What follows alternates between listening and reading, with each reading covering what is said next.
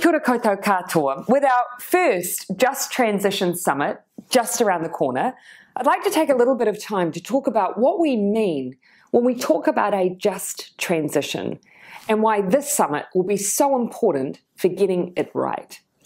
New Zealand's economy will change dramatically in the coming years. Now, this is unavoidable. Things like climate change, reducing our emissions, technology shifts, urbanisation, globalisation, and demographic changes will bring considerable change.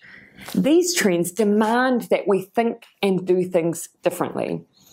A just transition is about making sure we take the time to carefully plan with our communities, businesses, councils, Māori, workers and households about how we will manage the impacts and the opportunities brought about by these changes.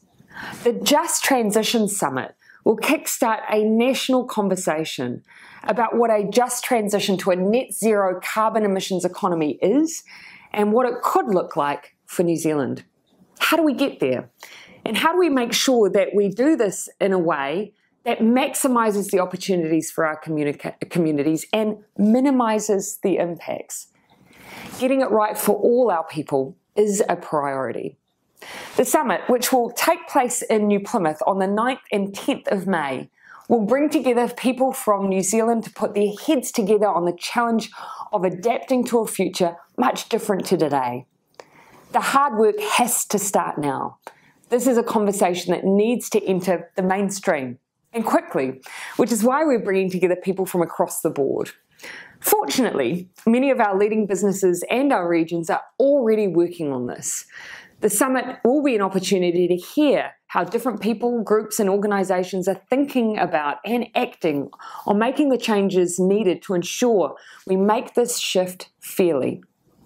The program has been designed to provide practical information and inspiration you can use to start planning and making your own changes. It will also provide opportunities for everyone to contribute their own input and ideas. Now, we're holding the summit in Taranaki because this region, with the support from our government, has started work on developing a transition roadmap and will be in a good position to share their progress and insights with us.